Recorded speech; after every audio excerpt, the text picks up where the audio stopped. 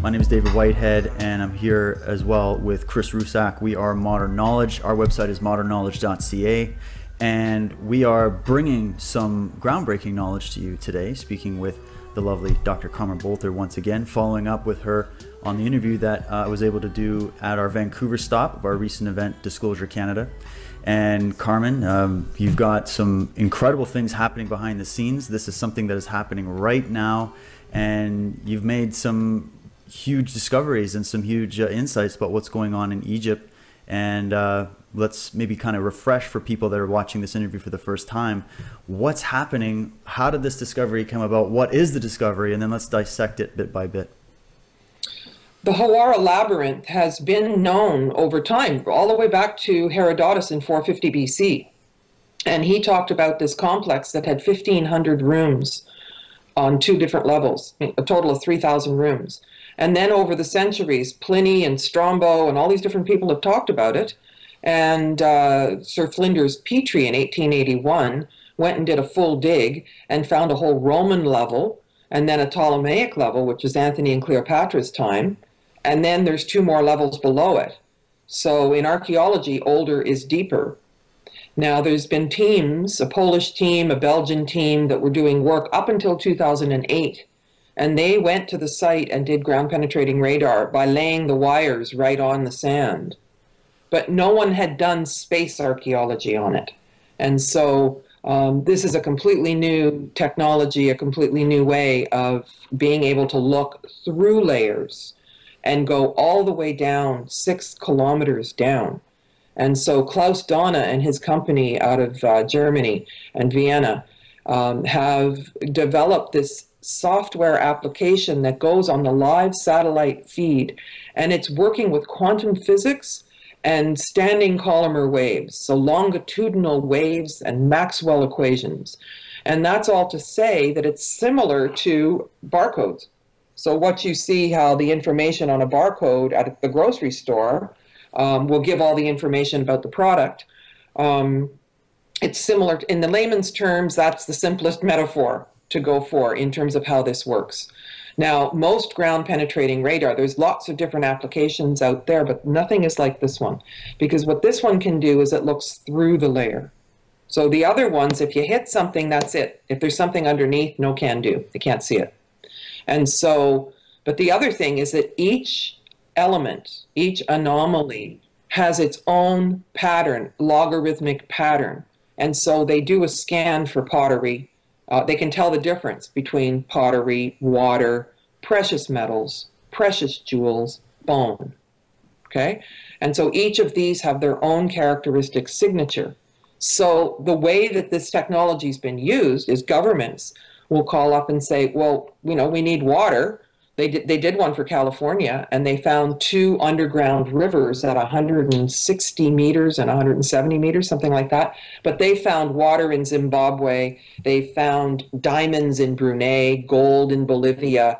But mostly when they find stuff, it's just like 5 deposits. You know, they can do oil and gas, but they don't want to because of the environment, and they'd rather turn their attention to things that are more useful, pardon me, for humanity. So this technology is phenomenal, and Klaus Donner's friend has developed this particular one. So there's other space archaeology that's being done, but not like this. So, and when was this particular, I guess, discovery? I mean, it's been discovered in the past, as you said, but not to this level. When was this recent scan completed? Christmas Day. So I found the coordinates. See, that's the other thing, is that the team from before had the driving directions, but they didn't have the coordinates. And so I have been looking for this place for 25 years. And so I started thinking that these chambers would have been under the Giza Plateau. And I spent 5 years going down under the hole. And then there was this picture, an image that had been sent to me. It's actually on my website, of this trapezoid shape with a circle in the middle. X marks the spot, and something that looked like a pyramid. And so in February 2012, I led an expedition into the open desert, again, looking for this place. Like, I've got the sense, you know, and the past life memory that there's something that has this huge space that's very, very deep and very, very old. And so we went in with a Russian scientist, Dr. Konstantin Korakov, a crew from New York, a film crew, and a hot air balloon, and found the place. And we had to fly in there. It was a military zone with unexploded landmines. Couldn't have been more dangerous. I mean, this was a real adventure. And then we got there, landed badly because it was late, bumped around on the desert, and then went walking to this place and went, oh, it's falling apart. It's modern. And they had literally built a concrete pyramid, and the Air Force was using it as a target for their pilots that were practicing. So we measured the energy fields on the Earth, and they were all wiggly still, even though it's, could have been many years since they'd used it. And so that was just to say that was a dud, and that was 3 years ago. So, okay, that's not it. Giza's not it. I wonder where this place is. And so somebody sent me a link, and I had seen it before. This thing is the image that is known for the labyrinth, and if you look at the center of it, and it's the legend is it's all at once a labyrinth, a brain, and a pyramid.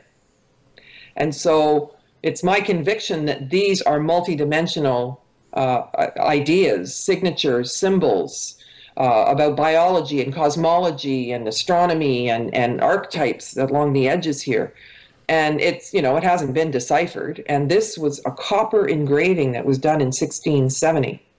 So since 2008, when the ground penetrating radar was done, and I do have an image of that scan as well, that was really low resolution. And it just looks like blobs, colored blobs. But they made a big announcement and said that they had discovered it. But we have to understand that there's methodology involved. And if you have a scan, high definition or low definition, it's the hypothesis. Right. And we need to go to the field and get the verification. So it was premature for them to say that they had discovered it. But pretty much now when you investigate, everybody knows there's something down there. Except Zahi Hawass. He says there's nothing there. Well, we're going to prove him wrong. And then you come in and you've got this advanced form of a scan. And if I'm correct, you're working on this with Klaus, and he was basically the connection to getting the ability to do this scan, right? That's right. But the thing is that because we've been talking for a couple of years, the other contracts that he's gotten that use this scan, they actually go to the country and dig and say, here it is. And so for things like finding water, they can see the flow rate of the water, the amount of water. And that's why this is really important for places like California. And so there's validity and reliability in the scan. And so in quantitative research methods, which I taught at the graduate level at University of Calgary for years, those are the two buzzwords. And so validity means you're actually measuring what you think you're measuring. So in psychological tests, not very likely, those Likert scores, I mean, they force everybody to say 3 because they don't know what the question means. So those don't have a lot of validity because you're not measuring what you think you're measuring. And then reliability is if you do this test over and over and over again in different places, you'll come up with similar results. And so this test is turning out to be, this scanning technology, they're calling it spooky accurate. Okay. Now, we don't know if the government's going to give us permits and let us go excavate. And at the great depth that it is, we don't know if we can even go get it out. Right. So it may be that we're left with the virtual reality and that we don't verify it. That's iffy. Like, just because this is a major discovery that could help people, give hope, change, be a game changer for how we see ourselves because of the extreme antiquity of it, that doesn't mean that we're going to get the chance to do it. And so that's why I think it's important to really, start thinking about what it is. Before we get into the details of the discovery, Carmen, I just wanted to orient the viewers as to the approximate location that you're speaking about and that you're going to be showing us about. You mentioned before it's south of Cairo, so if everybody's familiar with the Nile Delta leading out to the Mediterranean Sea, Cairo is at the base of that delta. And where is this location relative to the Giza Plateau in Cairo itself? It's 95 kilometers south, and it's beside the Fayum Oasis. And which is right here. I'm showing you on the map right here. So is that an artificial lake to the northwest, I guess, of that oasis, or is that? It's not artificial, and that's actually a good question because there are ancient maps that show a displacement of water, and it's called Lake Moeris, Moeris, and it's about a 45-minute drive from this pyramid, and we went there, and it's this enormous salt lake in the middle of Egypt. Oh, wow. Yeah, and so that is just mind-boggling in itself, but apparently this is so old that the legends are talking about two pyramids in the lake, but on a little island. And some people think that the water went all the way to Giza. Whoa, whoa, whoa, whoa, what about the Nile? And if the Nile was covered, I mean, if you think about the Pyramid Code and time and the geological movement of the river and all that stuff, how old are we talking about here? Yeah. So there's a lot of speculation and a lot of unknowns that go with it. But I think that we are speaking because of the depth, and it's 30 kilometers from the Nile, which is, you know, the Sphinx is 8 miles from the Nile. And so, you know, and we've already examined the extreme antiquity of that, you know, through the Pyramid Code. So we are talking old here. It's almost like that lake there has basically been cut off from an ancient water system that was once connected to a greater ocean, let's say. It's like a landlocked salty sea of one sort or another. Right, and so research into geology, the geology of the area, you know, is all important in terms of, you know, coming up with some final conclusions about this. Okay, wonderful. So what at this point is happening right now? Just sort of a quick little synopsis. Right now, you're in the talks with trying to see if they would allow some kind of excavation or further research, or is there going to be more scans, you know, trying to be done to get more accurate data on this, or where does this stand now? Well, the final report, you know, will have the details, but there's an instrument that they bring with them that is more accurate than the other things. And so we are proposing to do boreholes into the key rooms that have, I'm putting it out there, there's 6 rooms that apparently have gold. And so we can say X marks the spot and drill the borehole and send a 3D mapping camera in to show the whole thing. And I suppose we could do virtual reality with that, whether or not the excavation happens. And that's just amazing that you can actually do that nowadays. And that's a very unobtrusive way to actually explore an ancient site without doing too much damage. The small borehole, and then using that camera there to see what's there instead of ripping the whole thing out of the ground. Well, and these cameras exist, and again, this is the new technology is what's helping us do all this. But it's not an excavation if you don't excavate, if you don't go. And so archaeology is a destructive science. And so the only entity that gives permits to excavate is the Supreme Council of Antiquities. And they meet every 8 weeks, and there's a committee, and there's protocol, and they need a principal archaeologist and a secondary archaeologist that are linked to major universities, and so we would be principal investigators, and you have to have qualifications to apply. So, you know, you can't just call up a university secretary's office and say, hey, I want to do a PhD, okay?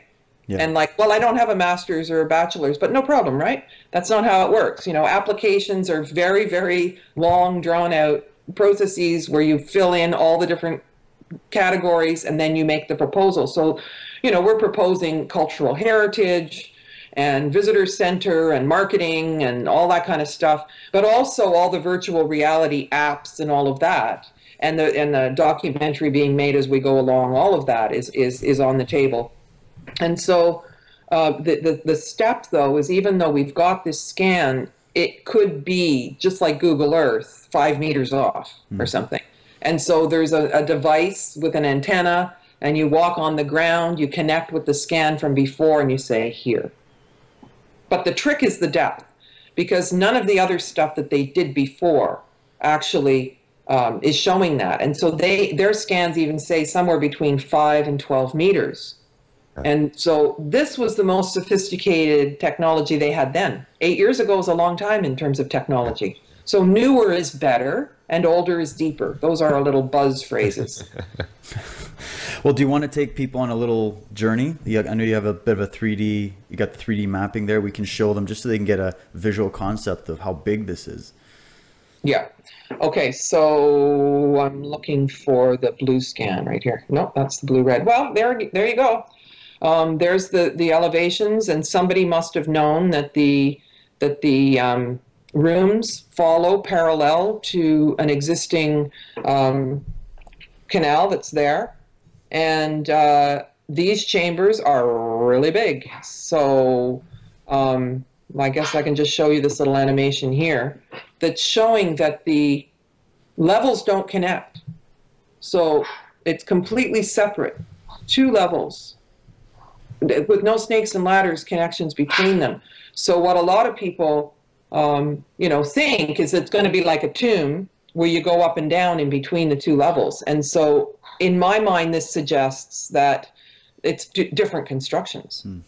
And this is a reoccurring theme in Egypt, is different stages of the civilization building on top of more ancient structures in order to provide a place marker or just to guide people to the sacredness of that site. Do you think that this is something that's happening with this site here in Hawara? Well, I don't think it's a temple. My dog is barking. That's okay. Should I go save her? She's a welcome guest on this show. You know that, Carmen. Right. You have to. She's going to keep barking unless I go get her. Yeah, you know, David. They would always build a newer structure over top of an older structure. Yeah, it's as if maybe that spot, for whatever reason, was known to have something already there, and maybe throughout time there was the older original dig with the setup. And we'll get into Carmen. Oh, hello. This is Bella. She's got the best sunglasses in the business, man. Yeah. Okay. Sorry about that. No, Chris and I were just talking, thinking about the way that looks, is you seem to have sort of like the first dig, the first construction. You seem to think that this is more of a practical application, possibly from some pre-Diluvian culture going underground, possibly storing some of their technology, some of their gold, some of their whatever artifacts.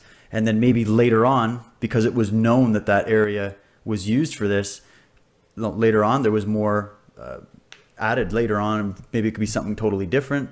Maybe it could be linked. I mean, we don't know. But what do you think originally this was used for? It's almost not fair to speculate. And I know that all along I've been, having an issue with Sitchin, that, people, 450,000 years ago we were enslaved, which to me speaks to the idea that we're not enslaved now, but I don't think that's true. They came down from another planet. I mean, really, we really have to piece this together. And people like Klaus Donna and Michael Cremo, who I'm going to be speaking with at the Modern Knowledge Tour, have given us a big gift by helping us go farther back to begin to speculate. And so in some ways, this is incredibly threatening to consider that we may have some kind of record of the really, really old stuff. And I really don't think that it was on the surface at some point and then it got buried. Yeah. I think that it was designed to be underground. But if you look at the construction, it's not the same old, same old. It's not a temple with connecting rooms. Like all the temples, there's an entrance, there's a hypostyle hall, you go through, it's replicating the cavities of the body, and you go all the way through to the pineal gland and the Holy of Holies. And in the cosmology and the tradition ideology in Egypt, it was only the highest level initiates that would go further along. And the first level was for, the populace, I suppose. But, it's not the same thing as that. And also, the 3 areas of the construction are different from one another. Yeah. Now, would you, just to explore this a little bit further, Carmen, so there's the red level, which is the deepest, the blue level, which is on top of the red level, but below the actual ground level, as we see it today. And then on top of that, there is an actual pyramidal structure. And I guess that would be Old Kingdom, New Kingdom, Egypt. Is there a date for that pyramid?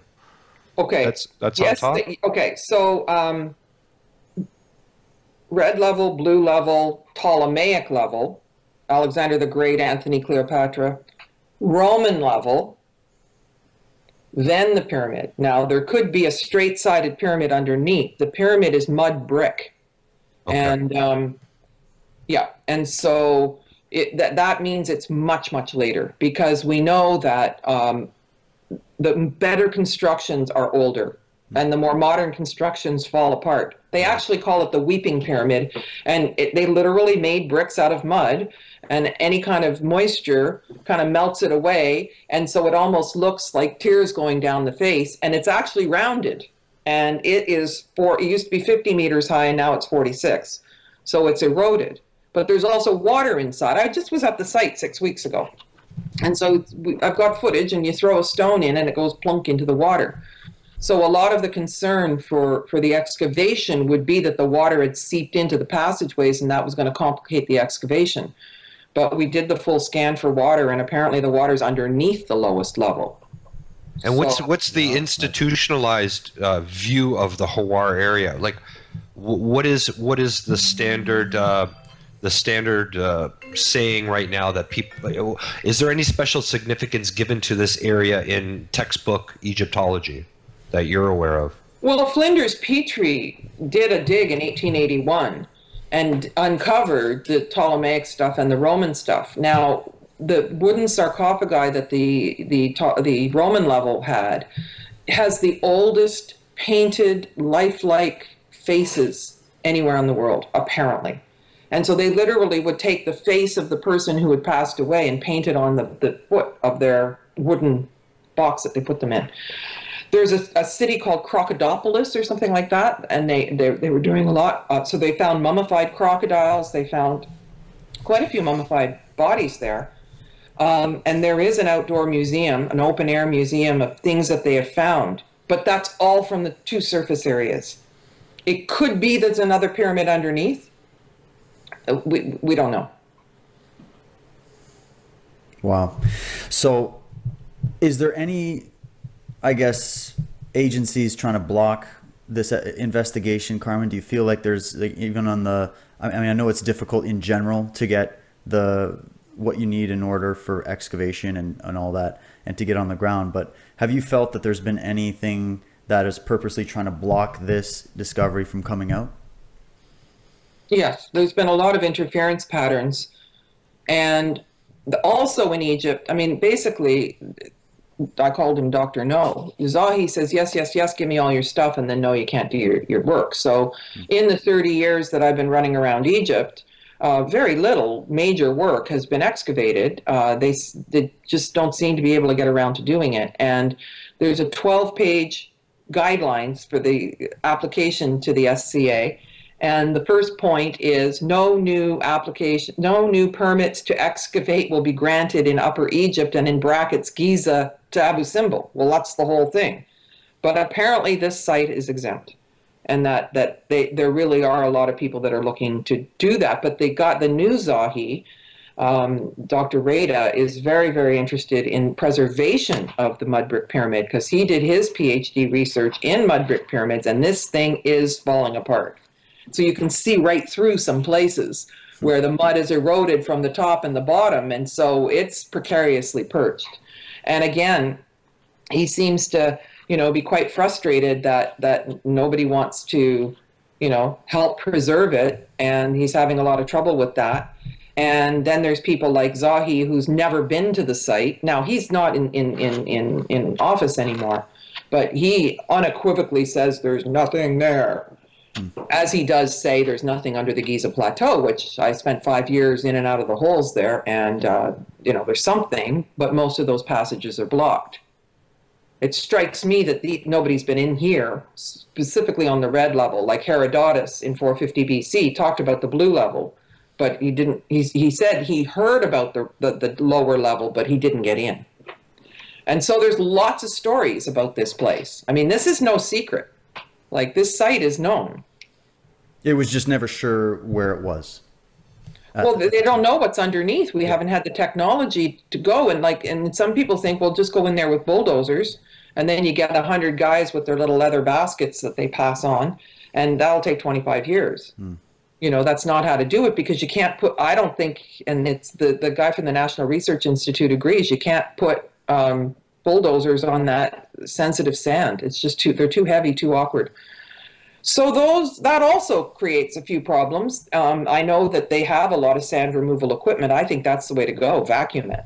But again, you need permits, you know, and archaeology is a destructive science. So you can't go get it without wrecking it. But that's true for all archaeology, which is why the archaeological record is so precise, because the idea is in 100 years, if somebody gets a better idea of how to interpret it, if you're in charge and responsible, you've got to be able to map the whole thing out, you know, so that it's accurate and somebody else can pick up where you left off without guessing what it used to look like before you started.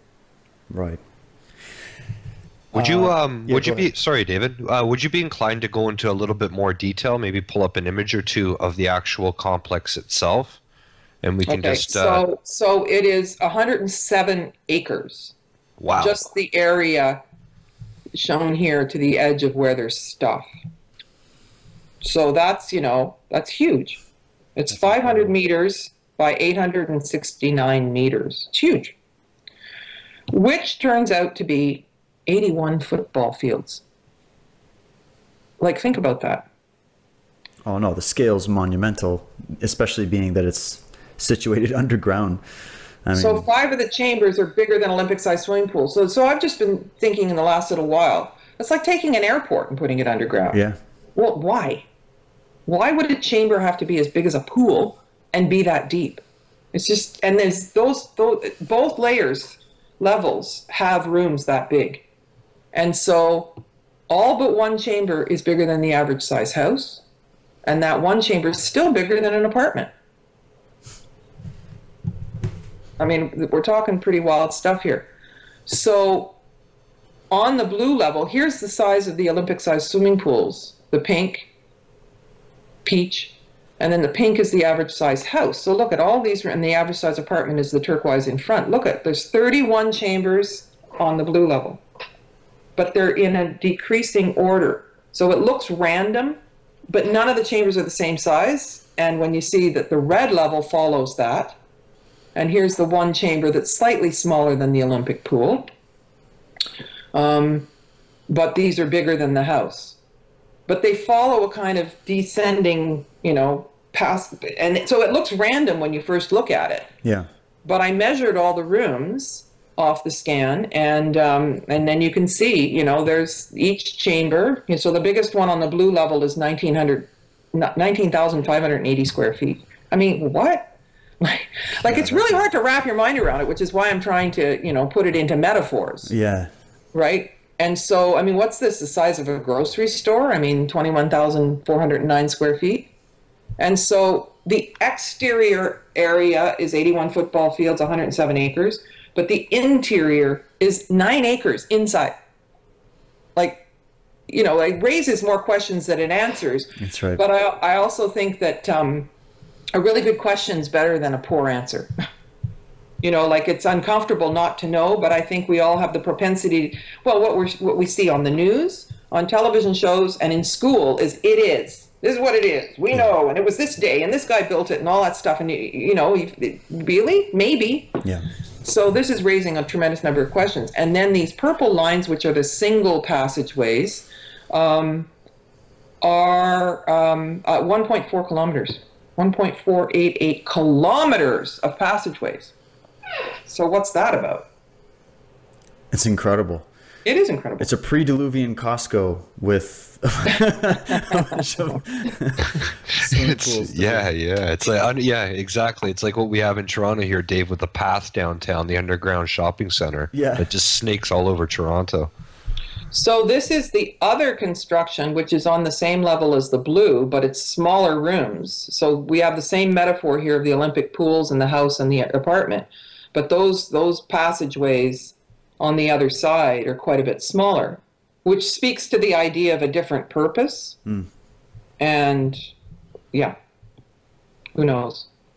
Well, it definitely seems that the red and the blue levels, like you said, there's the 2 or 3 big chambers, and then the rest of them follow that nice sloping, decreasing arc down to the smallest chamber. So it almost seems, harmonics might be involved, something of that nature. Yeah, harmonics. Well, and that's the first thing I thought when I plotted all this, was that it almost looks like a scale, and there's 32 on one level and 31 chambers on the other. So like major, minor, or I don't know. I mean, we really don't know. And we also don't know if it's like blank walls in there or if it's decorated. We don't know. And that's the fun thing when you were talking about questioning. It's at these early stages that the hypotheses get thrown out there. Yep. We start looking at it from all different angles, and it's asking those questions now and then applying that to a proper hypothesis once you get in there and start digging, and hopefully you get granted access to these sites and get to explore it further. Well, and I mean, far be it, I've always had one foot on the shore with this, in that, just because it's a phenomenal thing that we think should be excavated doesn't, and we would likely have to pay for it, but doesn't mean they're going to let us. Like, I don't want to be delusional about that. Right. But the thing too is that by coming out with it, I mean, as soon as people found out that this was happening, they wanted to take the information and the scans and call them theirs. Yeah. Well, that also isn't right. So in this dog-eat-dog society, and in this milieu that we're in now of pirating everybody's stuff, and Pyramiko going on YouTube 15 minutes after it came out on DVD, like everybody's just taking each other's stuff and saying it's theirs, or, using each other's pictures and, making it look like, not giving copyright. And so I have a real issue with that. And working in the graduate division of educational research at the University of Calgary for years, and sitting on the committee, PhD committees, candidacy exams, admissions committee, all this stuff is like, if you're going to publish, it has to be done properly. And because people can self-publish, there's this real propensity to say, it's true because I said so. Yeah. And that is something I think we really need to be vigilant about and give credit where credit is due. And so it's just amazing to me how people don't care about this aspect, and it weakens everything. Like I did notice at Modern Knowledge when I was there in Vancouver, that people were very, very much, and in issues like UFOs, I mean, how do you prove anything? Well, but everybody was tracing how they knew. So I don't think the audience should ever be left with, how do you know, according to what, or what do you mean? Like, I think it's incumbent upon the speaker to help the audience understand and to trace what they're saying, so the audience goes, oh, I can go look at that up myself. That's right. You should be able to duplicate. So that's the platform I'm standing on, and this is me sharing it first because someone else is coming along to say, no, we found that. So it's unfortunate that life works like that. Totally. Well, and ultimately it should be about what we're talking about here. This is our history as a species on this planet. We shouldn't continue the line of really fighting over it. We should actually be teaming up and trying to get this done. But like you said, that's not how a lot of people see it. They see this as opportunistic. They see it as a way of boosting their career. There's probably people that even in the mainstream archaeology eventually who might not even want to touch this just because it might threaten everything that they've built their foundation on previous in their work. And this has been something throughout archaeology that's been an issue for a long time. So we're in that age where all of these new discoveries are starting to pop up. We're getting new technology to go back and look at things again and have a new analysis of it. And there's all this competing going on, but it's kind of putting everything on its head. Do you feel like it's kind of a chaotic time in the world of, ancient human origins right now? Well, it is, and there's been a real habit that if something doesn't fit within the 6,000-year time mark, that they bury it again. And Michael Cremo's one to have noticed that, and Klaus Donna as well. Like, they found some really ancient things in Peru, and he took it to a thermoluminescent dating lab, and they came back at 4,280 years or whatever, because they don't want it to be older than 5,000 years, and the lab's not allowed to say it is. So they kept this one artifact over a year, and then they didn't charge him. So what do you got? You got a lot of fudging around. So then you have to, get the right lab, and then you got to get and so, but it's coming out anyway, and this may be it. This may be the whole enchilada that I've done the calculations of the size of the rooms, had this animation made, and we may not get any further. That doesn't mean that isn't still significant. Right. Yeah. So where does it just stand on this actual day, late May 2015, with you and your application to the Antiquities, Egyptian Antiquities Department? I have a mentor from the National Research Institute that is coaching me in making this application tenable. To have the right level of credentials of the people that are involved that have the characteristics. Now, they've set me on the path of finding the archaeologists, and I've been interviewing some.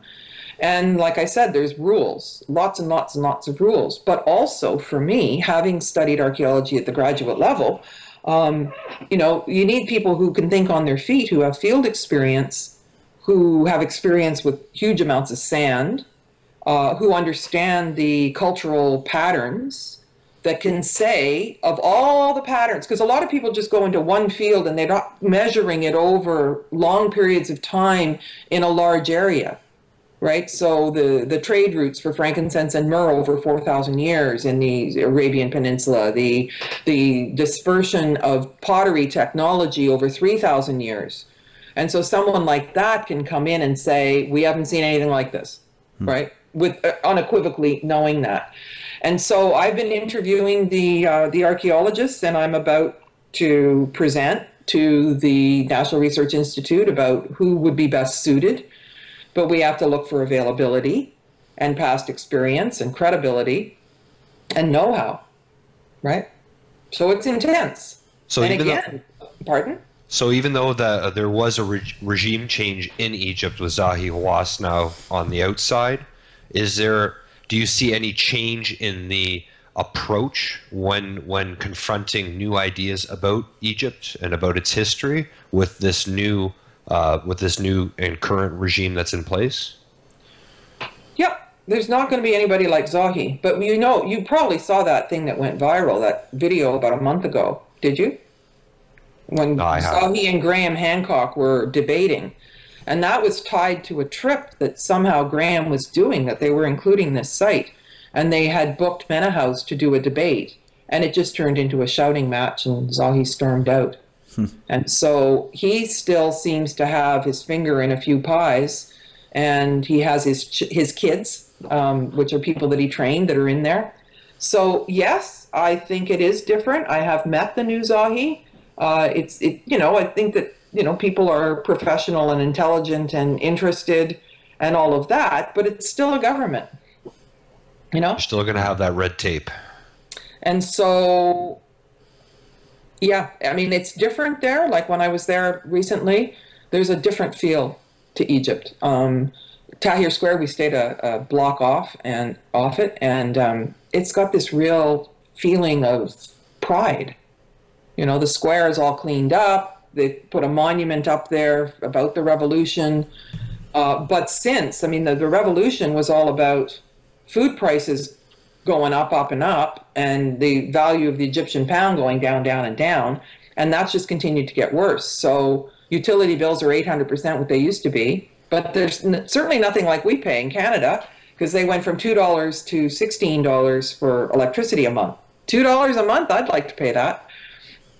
Right. So the people are still suffering, and the regime change gave them optimism that they could stand up for themselves. But the truth of the matter is they're still getting crushed financially.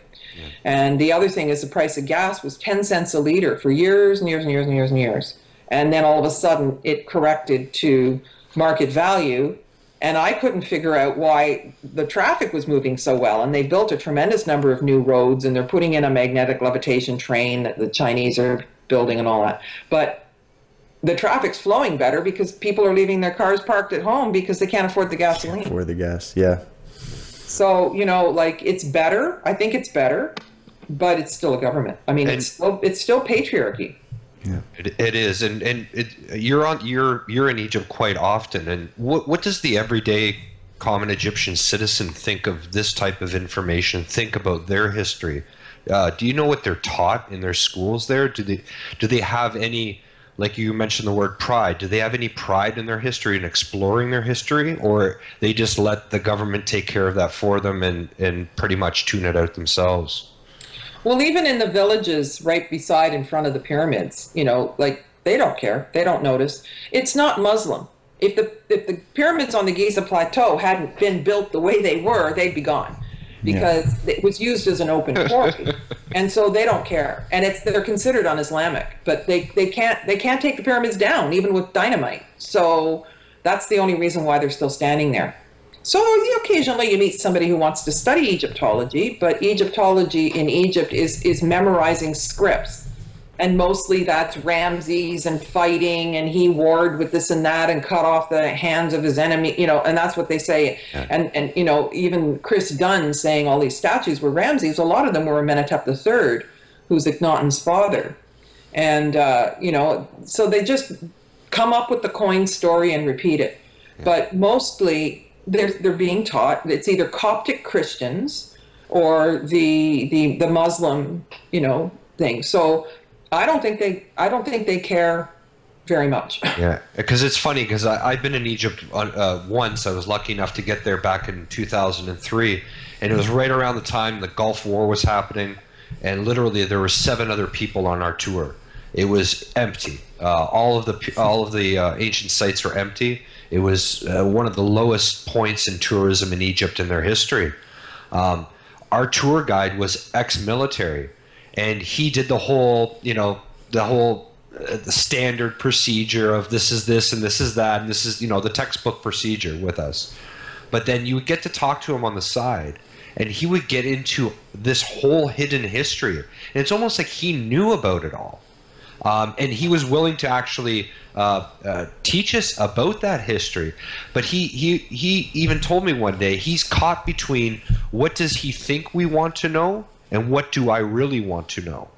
So he was telling me about Ramses and about Tutankhamun and all that stuff, but he was waiting for me to prompt him on more questions just to see where my interest level was at, and he was more than willing to shed information on a lot of the secret information that you and a lot of other researchers have come forward with. So it almost seems like him being ex-military was almost in on this whole secret. And now that he wasn't in the military and just working for himself as a tour guide, had no problem whatsoever sharing this information with me. Just wanted to know if that's a common experience there that you might have had.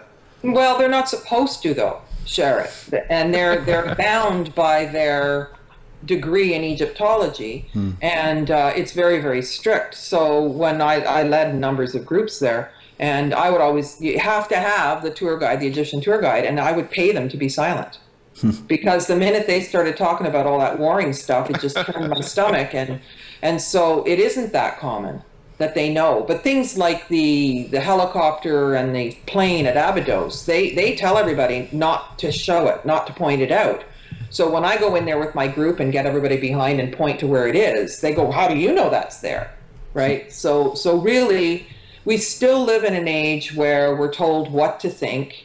And the Egyptian temples speak for themselves. Like if you go and stand, because they're accurately replicating the cavities of the human body, and the pyramids are replicating the whole DNA, and then the planet and the solar system and the galaxy is all kind of a mirror in the quantum physics sense. You know, you can have an experience regardless of what anybody's saying. Right, yeah. But if they distract you and say, go look over there, then it doesn't work the same way. And so, no, it's not common knowledge. And tourism has not recovered. It's at 5% of what it was over the years. And I've been going to Egypt since 1977, and steadily, you know, since 94. And so, it used to be where there'd be like 30 buses in the parking lot at the plateau, and where we're the only plane on the tarmac, last group I led, going to Luxor and back from Aswan, and no buses in the parking lot at Saqqara, which is one of the biggest sites. So it's not recovering because the mainstream media has done so much about, ooh, it's so scary, scary, scary, scary, but it isn't, and the thing is that to me, it's the same old Egypt. It's Egypt, okay. And when you land, they haven't been watching CNN. They don't know that we demonize all things Middle Eastern. They don't listen to our media, and so they don't know we're talking really bad about them. And they're happy and extroverted and wear their hearts on their sleeve. And the minute I get there, I'm like, what a relief, because we're not in this machine, even if you don't watch the news, even if you don't participate in that ideology of them. It's still in the collective.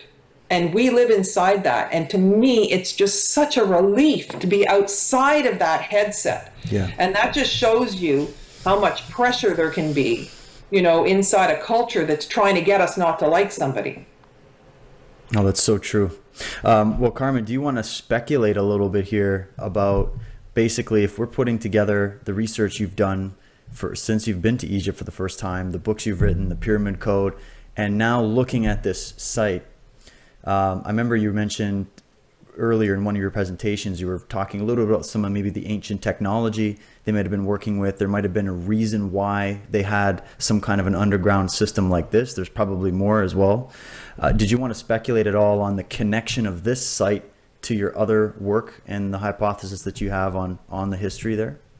Well, I like the two words hypothesis and speculate. Thank you, because it's not definitive. We'll never know. But to me, it looks like a storage area, especially the blue level, where they had to put their stuff somewhere. And in my past life readings, early on, like all the way back in 73, I was told in a regression that I was on an evacuation committee when we knew that Atlantis was going down. And my understanding from the ancient records is Atlantis had 3 worldwide calamities.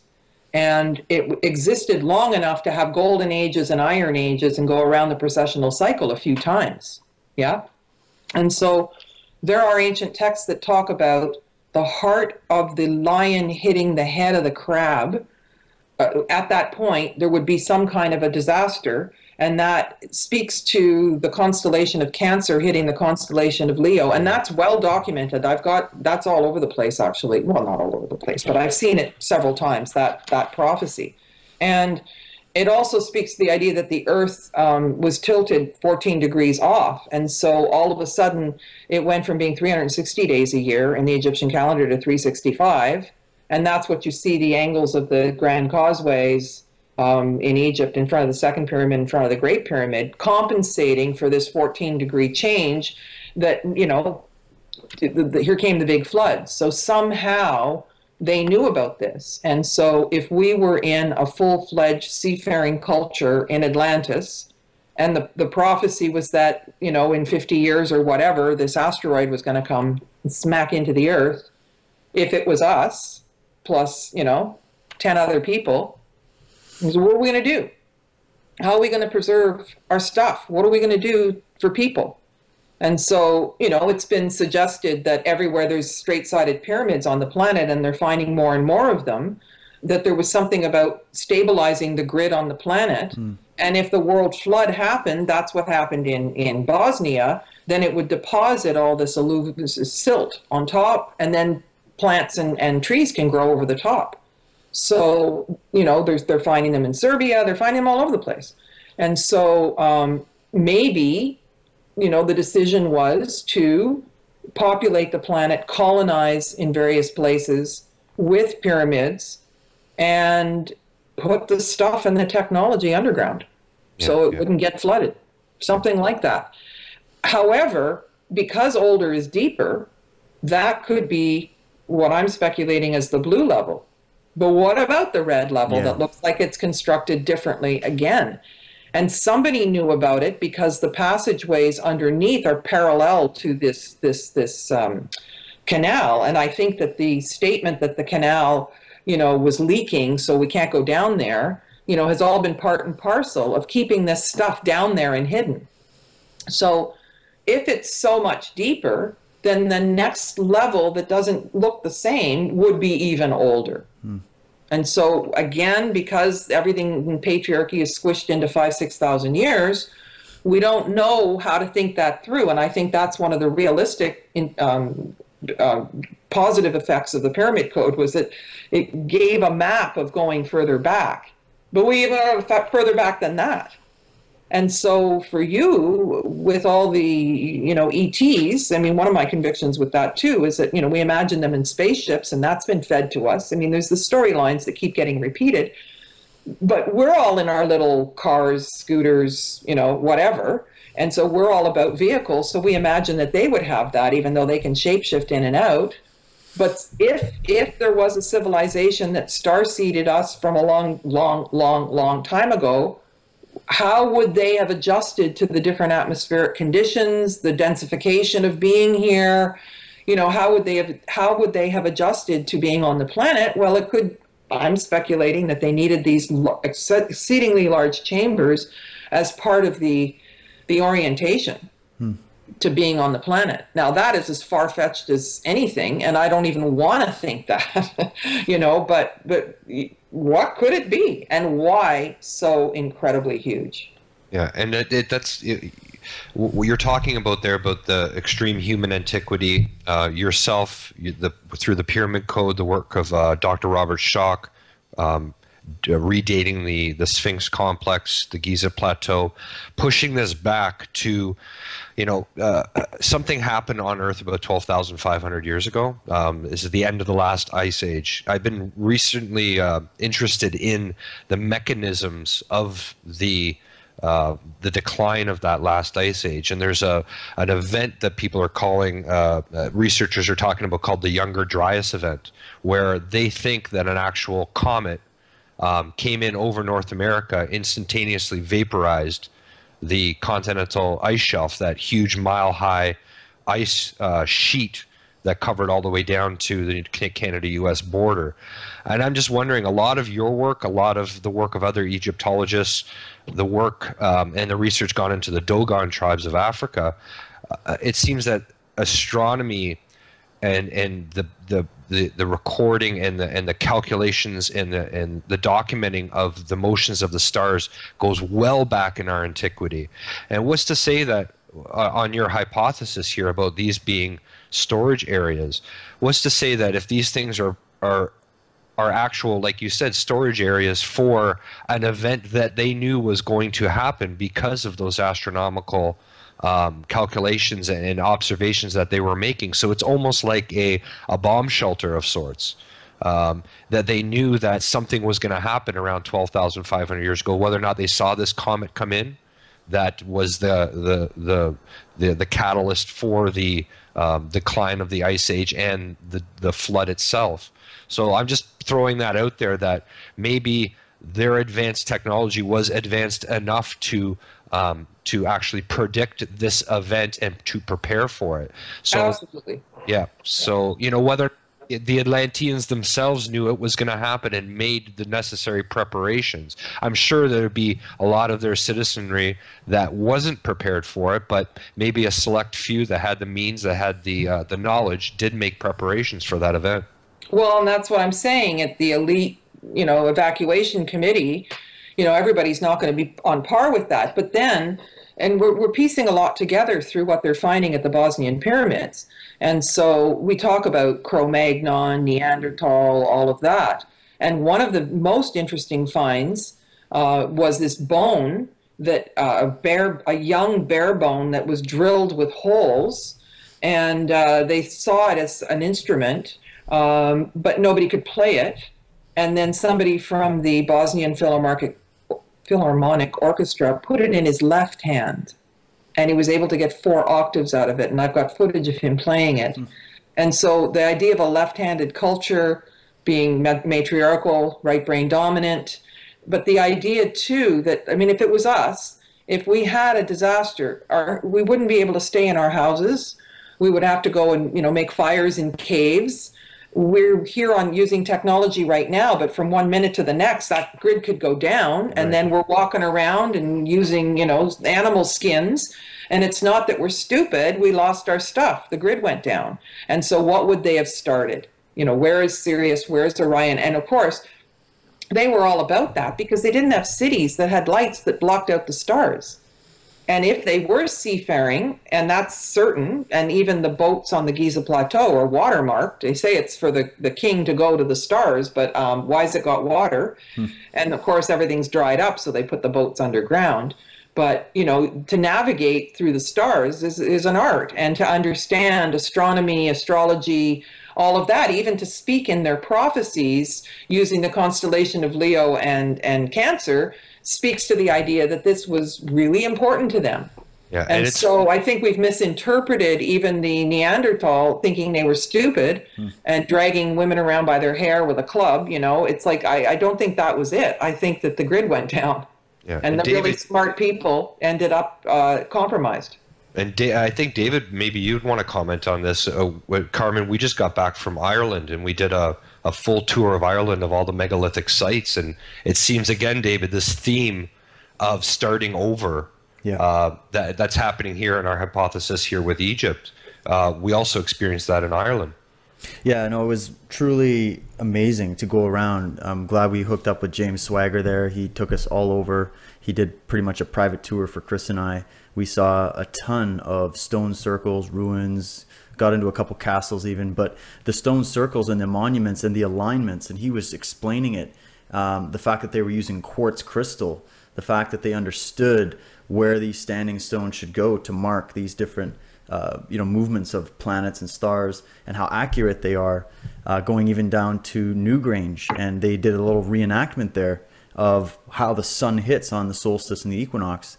And it's just, when you get into some of these ancient places, and I plan on doing more, trust me, I'm just getting warmed up, but the more you get into these places, the more you start to see the level of care and planning and intuitive understanding and artistic rendering that is embedded in these places. And then just, Chris, I mean, you had that feeling too when we're standing in Newgrange and they turn the lights off. Oh, the energy in there, it's indescribable. It really is. Yeah. And that just goes to say what Carmen was commenting on there. You know, if the megalithic builders of Ireland and the tomb, quote unquote tomb builders of Egypt, if they all came from a pre-Diluvian race, and this is just their attempt at reconstruction of their civilization with what they had to work with after this cataclysm happened. Or, pardon me, these megalithic sites could have been put there before with the weight of them. And Graham Hancock brought us that idea of heaven's mirror, and every 72 degrees, if you think about the slices of an orange, didn't matter what the latitude was, that there was something that was stabilizing the grid. But also, to get realistic dating techniques, and carbon-14 falls down, but even with that, because at 30,000 years, it starts to be plus or minus 5,000 or more than that. I mean, it really becomes inaccurate. But Dr. Sam found some organic material, and they're talking 38,000 years ago. So now we have pyramid energy meeting megalithic stone structures in matriarchal times. Yeah. And Göbekli Tepe falls into that as well. Göbekli Tepe, and the other thing was that it and the Bosnian pyramid tunnels were decommissioned because they had foreshadowing of the flood.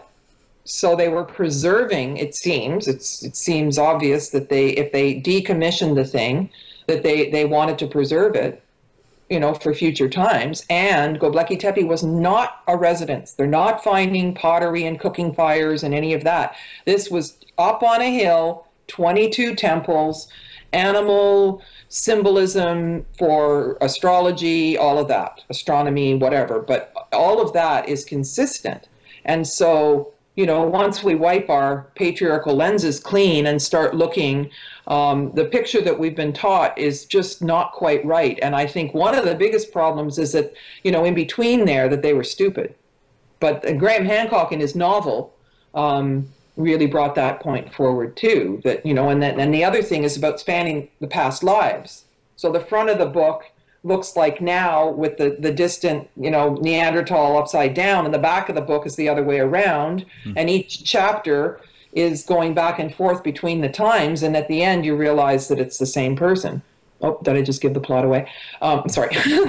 But the point of the matter is that's us. And so the other methodology for them shutting any of this down was that, you only live once. And so, I mean, I just can't buy that, because I wouldn't be, see, I'm all about this place because I was looking for it for so long. Like something inside me knew that there's something about it, but also I've been listening to a lot of people who channel, and that's not scientific per se, but it is, qualitative in terms of perceptions. And I've had several people, talk to me about going through these passageways where it would light up as they went through, and the doors were blocked, and there were symbols on the doors, and those sorts of things. And so we haven't talked about the symbols on the copper engraving from 1670. Yeah, let's get into that, because that's really I'm just looking for the picture now. And we don't know who did it, right? We just Yes, but I can't say his name. Oh, okay. Lesplius or something like that. Okay. He's got the weirdest name going. So I just remember that. Does he have a copyright on that? That's what I was wondering. Yeah. Copper plate engraving. Here we go.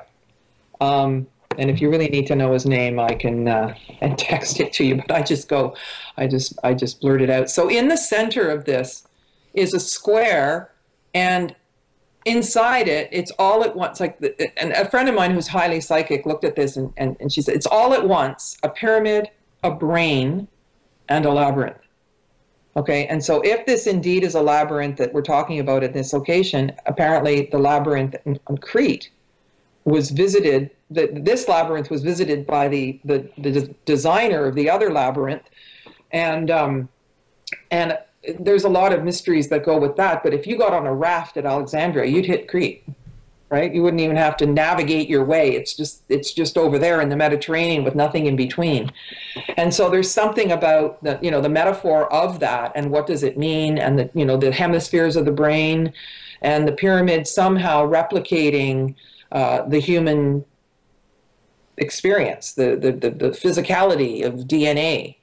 That there's something, and that it just keeps going from human to solar to Earth to solar system to galaxy, and that these principles are replicated.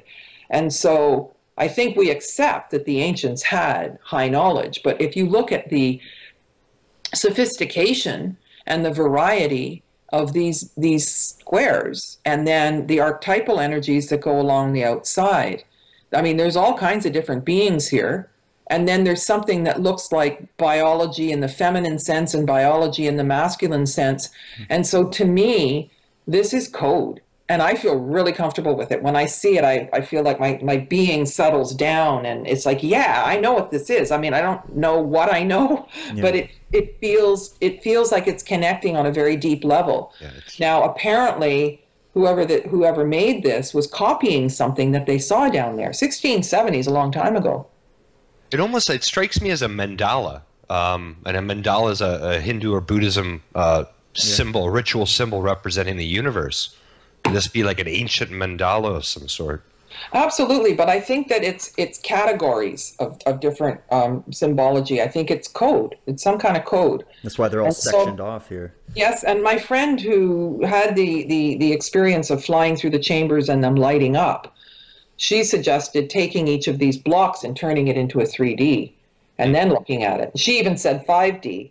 And so she wants to take the whole thing and look at it. We haven't done that yet, but I think each square, is its own interesting bit.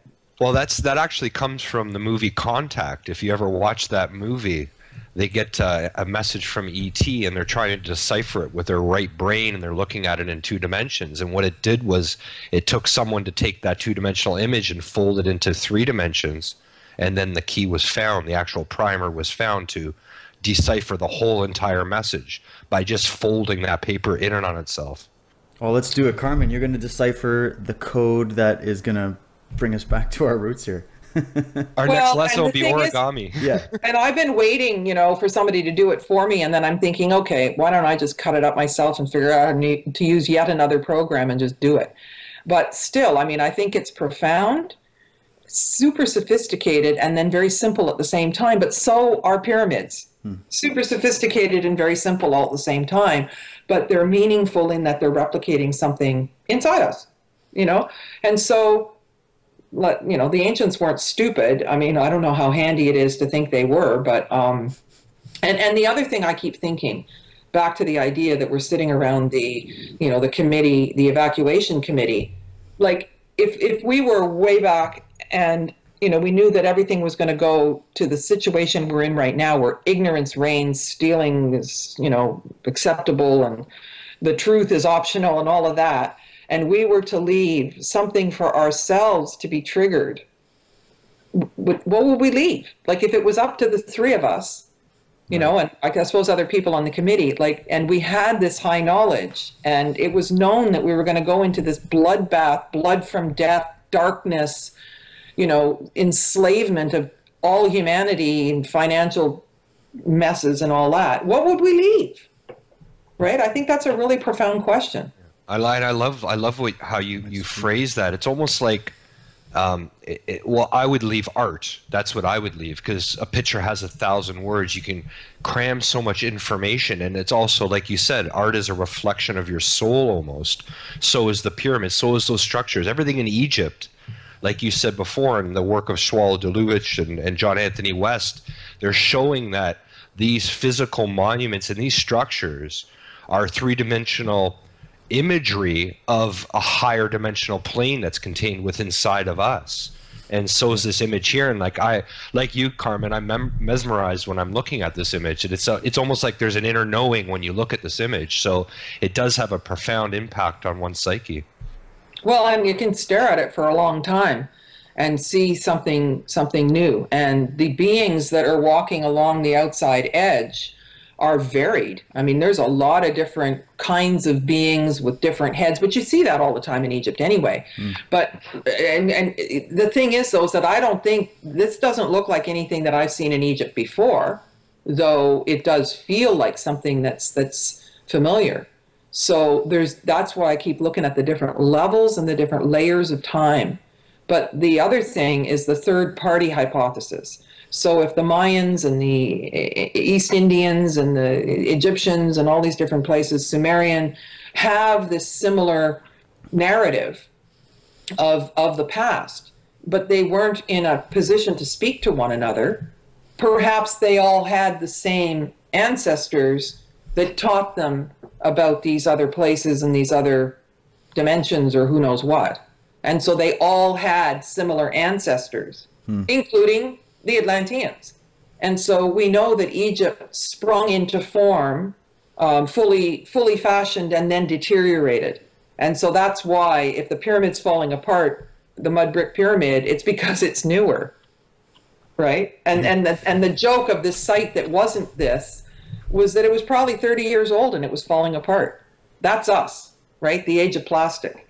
And so, yeah, and these secrets fit together. And I think that you two are really bringing together a huge community of people across Canada and, speakers from the States and other places, which to me is a meeting of the minds and not trying to convince people of anything. Right. Because people come to these sessions wanting to be fed, more things that connect all these different places. And so, this is where technology is really bringing us together. Right. And that's really our hope with Modern Knowledge and the upcoming tour in August, where we want to try to bring some different perspectives this time around. We've covered a lot of different subjects on our previous tours and events, but I think August is, I'm so excited for August because of the fact that we've got pretty much a focus on human origins and human consciousness when you think about it. We got Nassim Harriman coming in to bring the whole quantum physics element. We have Alex Gray and Allison Gray coming in to talk about the multidimensional levels of human consciousness and how art affects consciousness. You've got someone like Marty Leeds getting into the old numerology, symbolism, comparative religion, going back and digging up some beautiful pieces of information about how connected we are, the golden mean ratios, etc. And then your work and Michael Cremo's work, and we've got just a great cast of people. And when you put it all together, I think that the picture that's going to be formed for people is literally going to be unprecedented, and it'll give them something to go home with, to look up on their own. And I wondered if maybe you could leave a little teaser for people. I know you're going to be talking a little bit more about in depth on this, but what exactly you're going to be throwing their way when tour comes for Vancouver and Victoria this year? Well, I'm in production of the next documentary series because so many people have been looking for more pyramid code things, and I'm connecting a number of different places where there's new pyramids, and they're being found. So, and I'm keynote on a trip to Java and Indonesia, going to some of these sacred sites, Borobudur and whatnot. So it's more connecting of these ancient sites, how the pyramids fit together. It's just the progress that we're making, and to be able to show it in a sophisticated, high definition way. So more. Yeah, and I love the way, and David, you brought it together really eloquently in your last statement, and it goes on my respect for Carmen and her work. And Carmen, like your whole theory, the whole way you go about your work, and always mentioning the matriarchy and the patriarchy aspects of our existence. In today's modern technology, the age of plastic, as you put it, that for me, that's the scientific age doesn't really marry well with the intuitive knowing that we all have. And I just love your work because you're not afraid to go out there outside the boundaries of science itself and bring in that intuitive aspect to your work. And I think that actually goes a long way in breaking down that patriarchal paradigm that we currently exist in. So I just wanted to thank you for that. Well, and people think that matriarchy is the opposite of patriarchy, where, you know, women are going to control men and drag them around by their hair. But that's just not the deal at all. Like, I think we're going to come to see the last 5,000 years as a patriarchal hiccup, which is a failed experiment of what happens if you lop off the balance, lop off the sacred feminine, because we need the balance. And so, you know, I was interviewed the other day, and somebody said, you know, well, don't we need a little bit of evil just for good measure? And I'm like, I'm about done with evil, if you don't mind. It doesn't mean we're not challenged and we're not, you know, looking to become more conscious. But, you know, we're in a crisis of values. Yeah. And I said that. That was the last thing I said at the Modern Knowledge Tour last year. You know, and people just went, yeah. I mean, that's, you know, like when truth is an option, we're in trouble. Yeah. No, we should be living right from that core. And interesting about the whole masculine feminine principle, when you look at it, you have obviously the positive and negative sides of both. And there's been imbalances in both areas. And you can see that even in pop culture. I mean, just looking at the way women are being addressed and viewed and itemized and, you know, almost brought forward as some kind of a sacrificial, you know, corpse. This is the symbolism coming out of Hollywood and pop music and whatnot, a very negative view of femininity, as opposed to bringing the beauty from these ancient bodies of knowledge that will help re-inspire the positive feminine act. And I think, and I was speaking actually to some Michael about this, Michael Tessarian, and he believes that it's going to be the positive femininity, the positive feminine side that is going to literally save the planet. The masculine side can't do it alone. We're kind of got our hands tied in a way, and we need that maternal, positive female energy that will actually be what is going to create that more positive space for us in the future. So your work really does dovetail into that, and especially when you're going back to Egypt and back to these ancient sites and looking at it with fresh eyes again. And now that we can do it with technology and hopefully get some more insight from these discoveries and from even this discovery, that it might indeed, whether we can dig it up or not, it might indeed start a new sphere of consciousness and a new sphere of awareness that we can use to navigate as we look at other sites and dig up our past more. And I think that we can get out of this historical amnesia, and maybe that's going to be another big thing that'll help set us free in our present time. Well, consider this. In matriarchal culture, okay, the men sought out the women because they don't have the cycles. And so for men to be connected to cycles, they need to connect to the woman who's having the cycle. And the highest form of DNA is menstrual blood. And so blood from life was the essence, and that's what made the harmony. But the women would start to flow together, and then they would go into these dream circles, in the hypogeum and various places underground, and they would dream together. So the rooms were big enough to put their heads together literally and to lie, and they would collect their menstrual blood and they would use it on the fields for fertilization and in rituals. So the Virgin Mother Crone were the three aspects of that: white, red, and black. And that's the triple goddess. Okay, so everything was working within that. Well, when the patriarchy took over, they were still wearing, you know, that high hat, the red, white, and black, and the dress. But then they started sacrificial lambs, blood from death, and sublimated that we don't just die and get reborn, because the Egyptians didn't even have a word for death. And so we sublimate this whole aspect of death being like being reborn into the arms of the great cosmic mother, you know, which you're being born into your next phase of what you're doing. We've sublimated all of that. So now we just have this obsession with death. Blood, blood, blood, dead, killing, dead, blood from death. Yeah. So anytime you see blood sacrifices, it's on the other side of the blood from life, which is completely different. It's I like mean, if a baby can be born inside it. Yeah.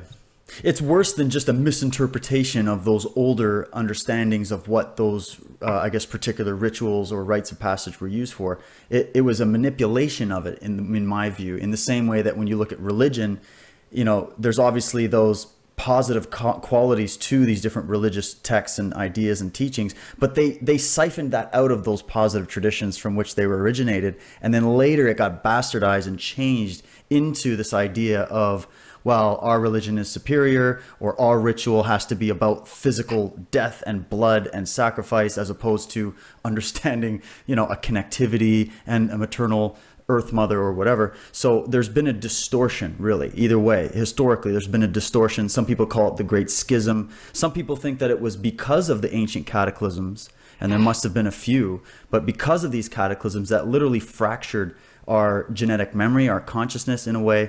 And then the priests of old that, you know, they basically just took advantage. They took advantage of that and started, you know, keeping the direction going of control, of, you know, more of a negative patriarchy, of ruling and kings and queens and priests, etc.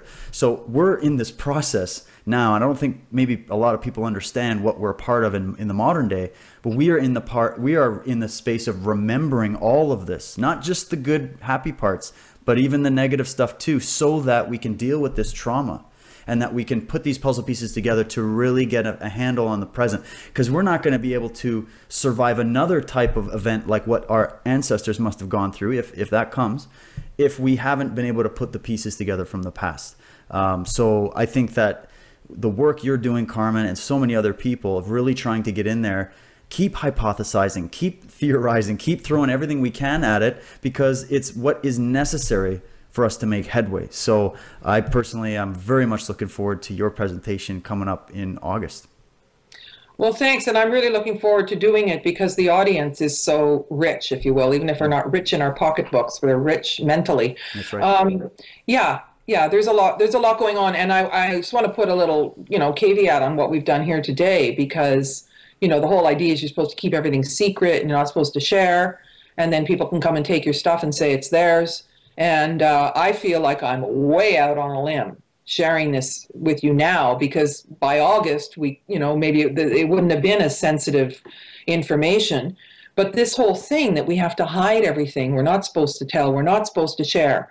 And, you know, I'm not sure. I mean, I don't have a gag order on myself, as I said earlier, but, you know, the whole hush hush, you know, and are you going to get in trouble if you tell? And is it going to prevent you from being able to go do the dig because you tell? And there's a part of me that has really felt pushed this week to just come out with it. And I realize I do have a lot of support in this community and a lot of respect. And I appreciate that a lot, you know, from the two of you and from quite a few other people. And so, but this whole thing is really nerve-wracking. You know, because there's a lot of interference patterns. There's a lot of, you know, who's listening and who's listening to our conversations. And, you know, you can't send these documents because somebody's going to find out what we're doing. And it's just, you know, that burden of that. I mean, now I've got the burden of truth, I suppose, because, you know, I don't know who's going to, you know, have their, you know, toes stepped on. But this is my work, you know, together with Klaus. and the measurement of the rooms and the finding somebody who could do the 3D animation and that sort of thing, it's not theirs, it's mine, right? And so it's unfortunate that I have to stand on a rooftop and say so, but you know, it's not fair out there sometimes.